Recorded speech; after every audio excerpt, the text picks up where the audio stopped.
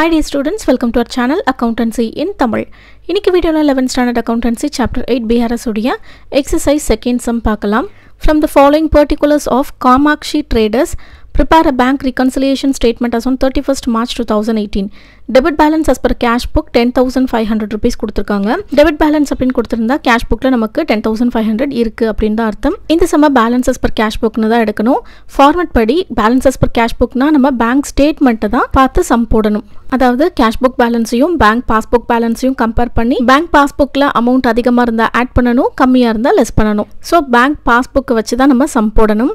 First, check deposited into bank amounting to 5,500 rupees credited by bank but entered twice in the cash book னு கொடுத்திருக்காங்க. 5,500 rupees கான ஒரு செக்க நம்ம deposit பண்ணிருக்கோம்.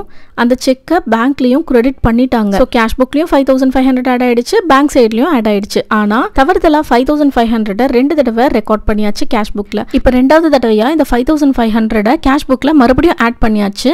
ஆனா பேங்க் சைடுல இருந்து நமக்கு எந்த சேஞ்சஸ்மே இருந்திருக்காது. சோ பேங்க் ஸ்டேட்மெண்ட் கூட கம்பேர் பண்ணும்போது cash book balance இப்ப ஹையரா இருக்கும், பேங்க் பாஸ்புக் பேலன்ஸ் இப்ப நமக்கு கம்மியா இருக்கும். சோ இந்த டிரான்சாக்ஷனை நம்ம லெஸ் பண்ணிக்கணும். Next, checks issued and presented for payment amounting to 7,000 omitted in the cash book அப்படின்னு கொடுத்திருக்காங்க. அதாவது 7,000 rupeesக்கு இஷ்யூ பண்ணிருக்கோம். ஆனா கேஷ் புக்ல அதை ரெக்கார்ட் பண்ணவே இல்லை. omitted அப்படின்னா விட்டு போயிடுச்சு, அதை ரெக்கார்ட் பண்ணவே இல்லை. இப்போ கேஷ் புக்ல இந்த 7,000க்கான டிரான்சாக்ஷன் ரெக்கார்ட்ஸ் எதுவுமே இல்லை. ஆனா பேங்க் சைடில் அமௌண்ட் வந்து கம்மியாகி இருக்கும். 7,000 rupees அவங்க செக்கை ப்ரெசென்ட் பண்ணதுனால அமௌண்ட் வந்து கம்மியாயிடுச்சு. ஸோ இந்த டிரான்சாக்ஷன் நம்ம மைனஸ் பண்ணணும். Next, check book charges debited by bank 200 not recorded in the cash book. So check book charges வந்துட்டு 200 rupees நம்ம பேங்க்ல இருந்து ஆட்டோமேட்டிக்காக டெபிட் ஆகியிருக்கு. ஸோ பேங்க்ல 200 rupees இப்போ குறைஞ்சி போச்சு. ஆனால் கேஷ் புக்கில் இதை ரெக்கார்ட் பண்ணாததுனால நமக்கு கேஷ் புக் பேலன்ஸ் அதிகமாக தான் ஷோ ஆகும். ஸோ இந்த டிரான்சாக்ஷனையும் நம்ம மைனஸ் பண்ணணும். Cash of 1,000 rupees deposited by a customer of the business and cash deposit machine not recorded in the cash book. நம்ம கஸ்டமர் ஒருத்தங்க 1,000 rupees நம்ம பேங்க் அக்கௌண்ட்ல டைரக்டா டெபாசிட் பண்ணிட்டாங்க. ஸோ இப்போ பேங்க் அக்கௌண்ட்ல நமக்கு 1,000 rupees இன்க்ரீஸ் ஆகிடுச்சு. ஆனால் கேஷ் புக்ல இதை ரெக்கார்ட் பண்ணாததுனால கேஷ் புக் பேலன்ஸ் கம்மியாக தான் ஷோ ஆகும். So according to bank statement இந்த டிரான்சாக்ஷனை ஆட் பண்ணணும். Bank reconciliation statement of Kamakshi traders as on 31st March 2018. Particulars amount rupees ரெண்டு காலம்லையும் போட்டுக்கோங்க.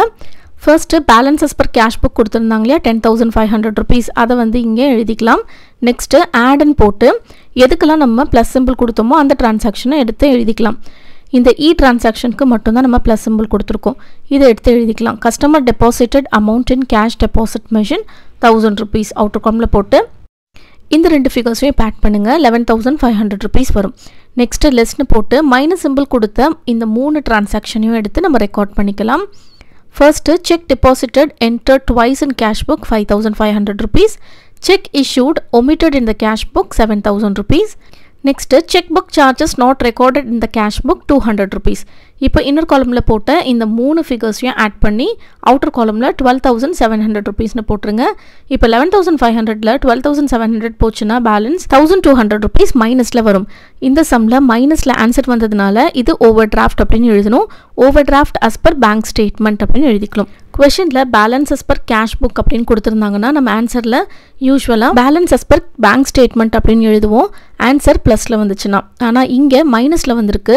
So over draft as per bank statement அப்படின்னு எழுதிக்கணும். அதாவது நம்ம பேங்க் பாஸ்புக்கில் மைனஸில் 1,200 rupees இருக்குது. இந்த சம் உங்கள் எல்லாருக்குமே கிளியராக புரிஞ்சிருக்கும்னு நினைக்கிறேன். ஏதாவது டவுட்ஸ் இருந்ததுன்னா கண்டிப்பாக கமெண்ட் செக்ஷனில் கேளுங்க.